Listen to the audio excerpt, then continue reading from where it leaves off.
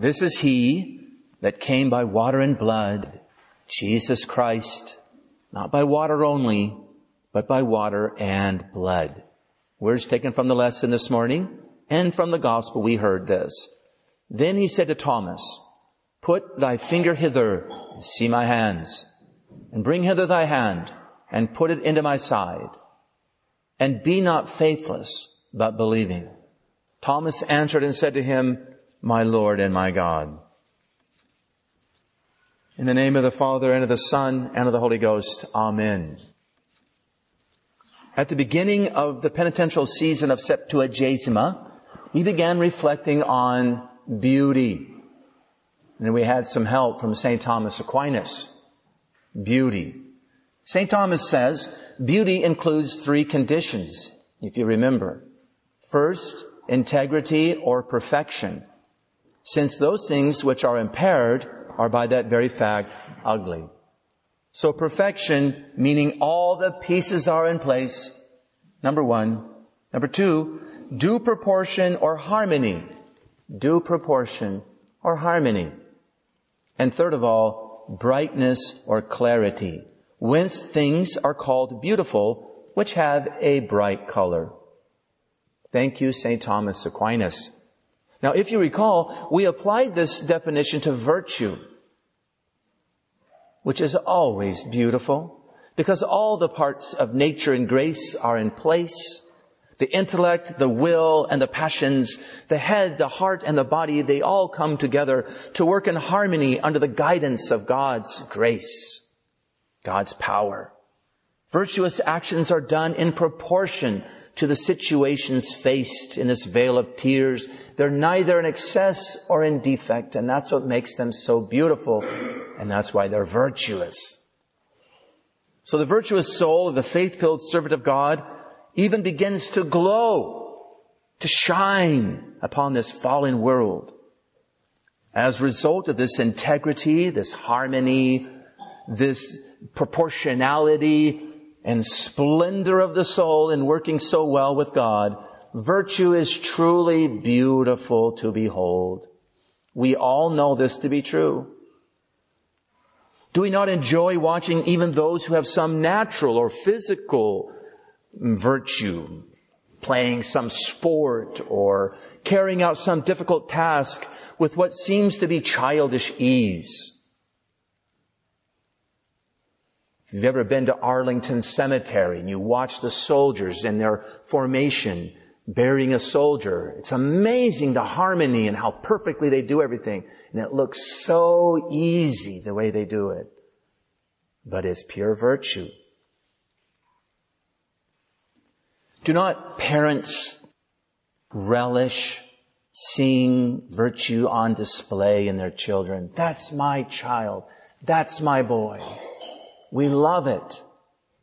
So too is God very pleased with us when we practice and act with supernatural virtue. We become beautiful in His eyes. This is my beloved Son, in whom I am well pleased. But whence comes this ability to be beautiful? It is from the King of Kings. He became beautiful and most pleasing to God first. We would never be able to do it unless He had done it first, thus making it possible for us afterward. As strange as this may sound, He accomplished this. He achieved this supreme beauty before God most perfectly by way of His passion. In other words, only with the presence of His holy wounds, which, as we heard in the gospel, He kept on His glorified body. And if you just think about it, these 5 wounds on the body of our Savior are the only man-made things in heaven. Heaven is not made by man.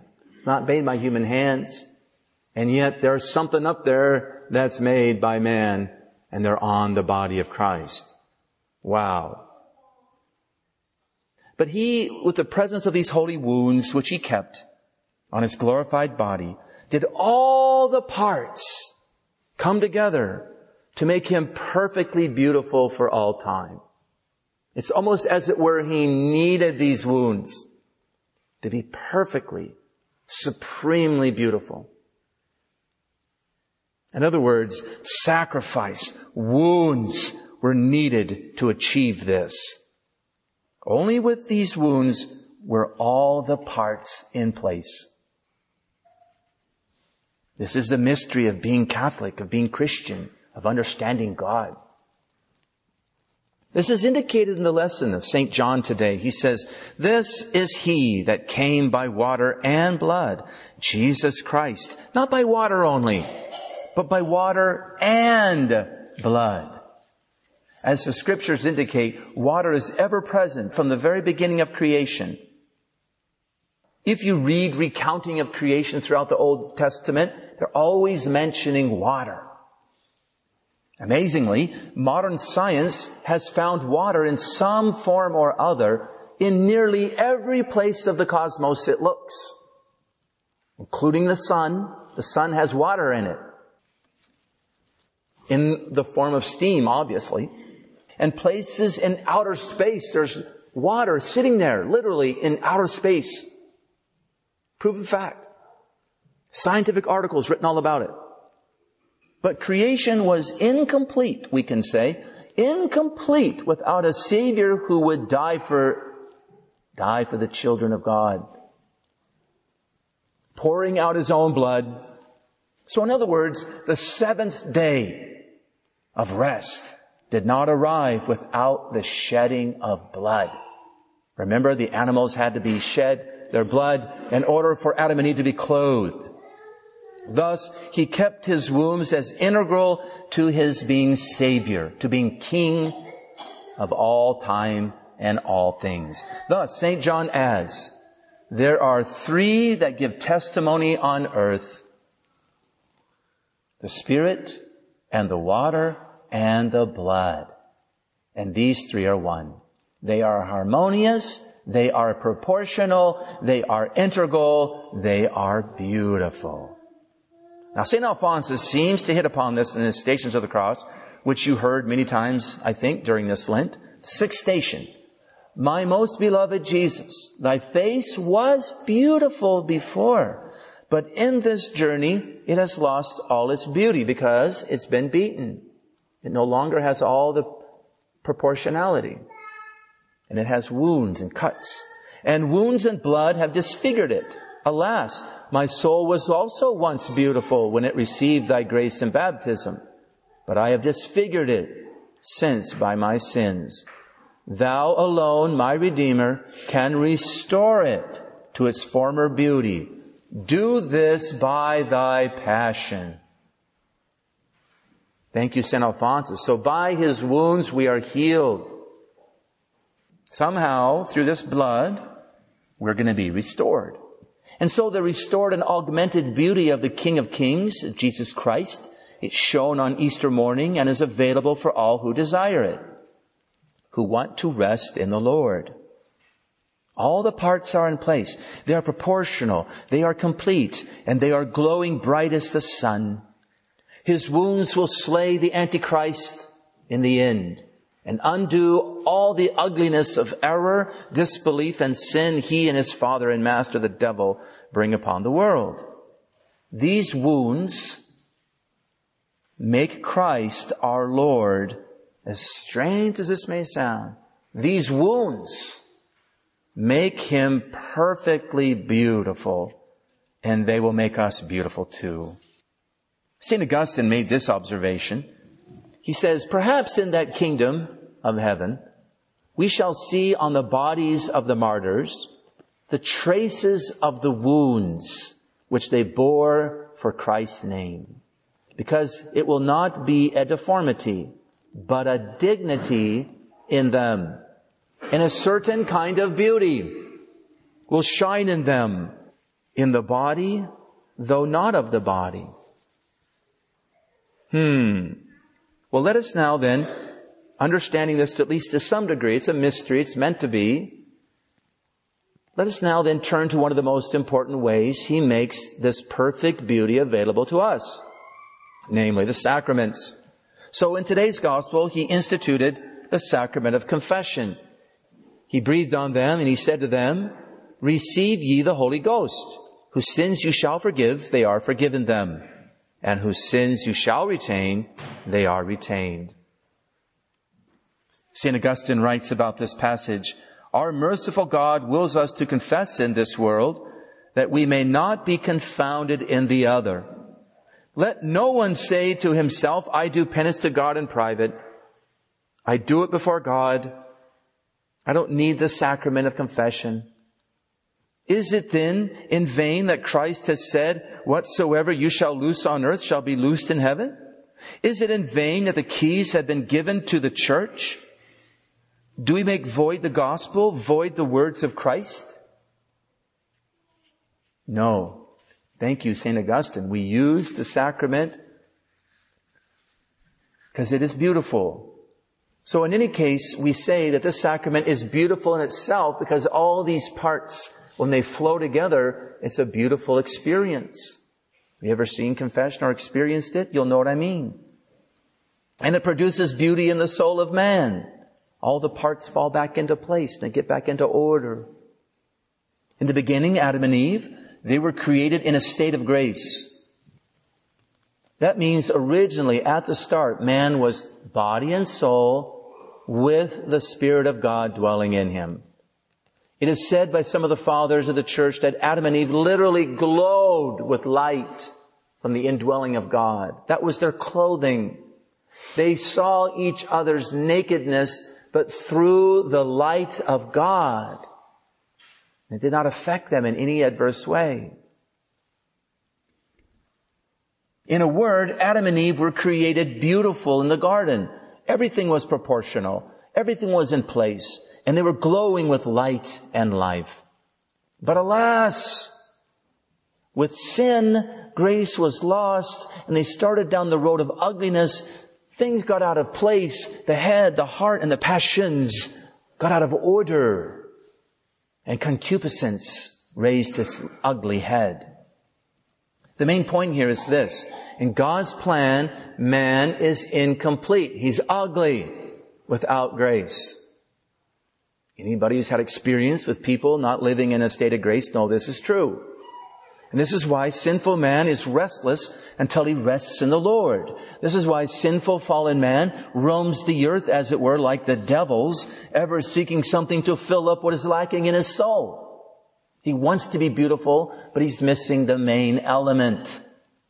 And he tries to fill it with something that's not that thing. Namely, what we're looking for is grace, God. And so this is also why we can argue very easily, science is deformed, prideful, arrogant, ugly, without theology. This is why society at large, society as a whole, the culture is flat, plain, drab, lifeless, ugly, without the church to lift it up and give it life. In other words, folks, in one word, in Adam, we lost beauty. Now, the sacrament of confession enables the perfect beauty won by our Lord to be applied to souls and to be returned to us, removing what's ugly caused by sins committed after baptism and supplying what true beauty requires, namely God's indwelling, His habitual grace in our souls, which begins to reorder the soul and virtue becomes possible. We touch His wounds in this sacrament and we are healed. So if you recall from catechism, there are 3 essential elements or acts of the penitent required to make confession a beautiful experience. So once again, beauty requires integrity. All the parts have to be in place. So in order for the sacrament to be beautiful, all the parts need to be in place. What's the first one? Confession or telling of sins. This is why we call it confession, because that's the first thing you do. After you know all your sins, you go in and you confess them. It is vital that we confess all mortal sins in kind and number to the best of our ability. I did this so many times. So an integral confession, we call it, with all the sins being labeled, and known to some degree integral confession. Number and kind. Just of mortal sins. You don't have to do that for venial sins. We detest and hate each of the sins, especially mortal sins. We must hate and detest them as best we can. And pray for it if you don't have it. Help me hate this sin, Lord. St. Paul says, hate what is evil in Romans. If in doubt, confess. Hide or disguise nothing. So the first one is confessing or telling of our sins. Number 2, we have sorrow, contrition. And one thing wonderful about the sacrament is we don't need perfect contrition, imperfect works. And perfect sorrow is needed in the confession, the sacrament, meaning that we're sorry because of what the sins do to us, or what they may do to us if we die. We're sorry for the damage they cause us. In other words, namely pain, suffering, and ultimately hell. But if we do not have a chance to confess our sins to a priest in confession, we must try to make a perfect act of contrition, which is not easy to do. We like our sins, unfortunately, at times, and it's hard to be truly sorry for them, to the point where a perfect act of contrition can be made. So what is a perfect act? Well, that requires that we're sorry for the sins, not because they bring suffering and hell to me. I don't matter. What I'm sorry about is that they have hurt and crucified my Lord and Savior. That's a perfect act of contrition. It's impossible for man to make this without many graces being granted by God. It can take years for even devout souls to attain that level of sorrow. Thus, God has to assist the soul with many graces at the point of death to help them make such an act. And to wait for such a moment when confession is readily available is presuming on God's mercy. Do we want to risk it? Also, we must strive to be sorry for each and every sin confessed to the best of our ability, especially mortal sins. I've already said this. So to increase our sorrow, we should beg Our Lady of Sorrows. We should ask St. Mary Magdalene and other penitents to help us to have contrition as they did. And confession will be a beautiful experience. So keep in mind this basic fact of confession. This is so important. This is one of the most important things about this sacrament that we can learn. The amount of grace in the sacrament is given according to sorrow. The more sorry, the more grace. The more sorry, the more ordered your soul will become. The more sorry, the more your debt will be wiped away. The more beautiful our souls will become. St. John Vianney says, we should spend more time growing in sorrow for our sins than examining our consciences to get down the number of sins perfectly. Because this is what's really going to make us more beautiful. Third of all, satisfaction for sin. So there's confessing your sins, there's being sorry for them. Now the third piece to make it fall into place is satisfaction for sins. We have to be willing to do penance and amend our lives to avoid the occasions of sin. And this is why the sacrament is sometimes called the sacrament of penance.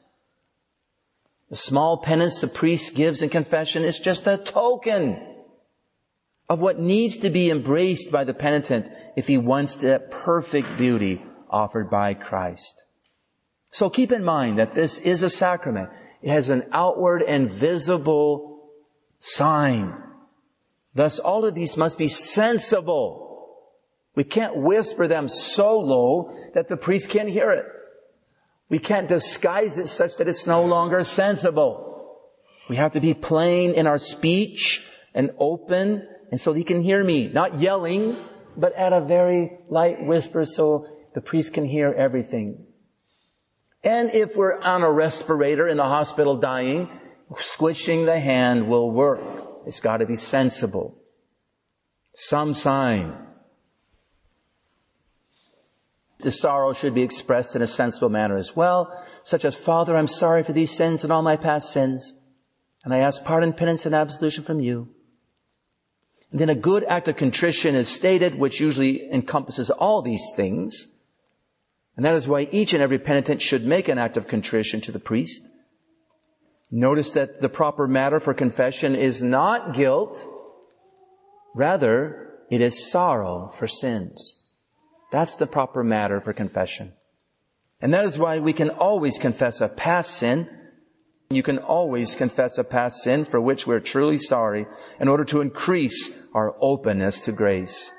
Again, the more sorry you are, the more grace that is going to dump upon you.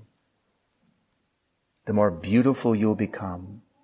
When these are completed, something wonderful happens. The sins are wiped away. The soul receives grace. And we are made more beautiful. And peace of soul is found. Saints could see this fact. They would watch a soul go into confession tarry and dark from sin. And they come out glowing with light. And they go, wow, miracle. The Kyrie of Ars once said, all those who receive the sacraments are not saints, but the saints are always taken from among those who receive them frequently. In the name of the Father, and of the Son, and of the Holy Ghost. Amen.